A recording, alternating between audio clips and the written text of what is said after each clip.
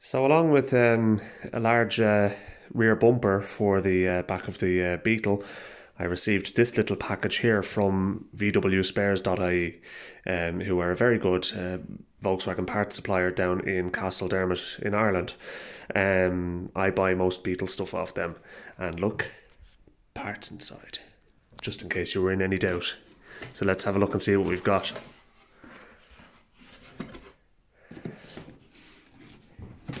Scat Lubalobe cam followers, because when you're changing your camshaft you have to change your followers.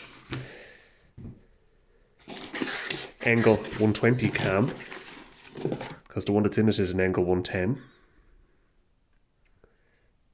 so that should give the car a nice performance increase. Velocity stacks by 4 for the Weber 40 IDF carburetors I have. That's just a box for the camshaft.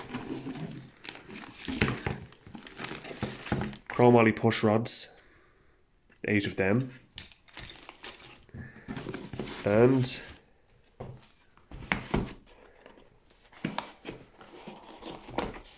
.25:1 ratio rockers. So the only thing I have to still get, and it hasn't arrived yet, but it will be arriving over the next while, is the large bore heat exchangers and the the dual valve springs. The large bore heat exchangers are simply because of the fact that I want to be able to use the car all year round. The intention is that this is going to be a nice road cruiser. It is not a race car, but I want it to be quick.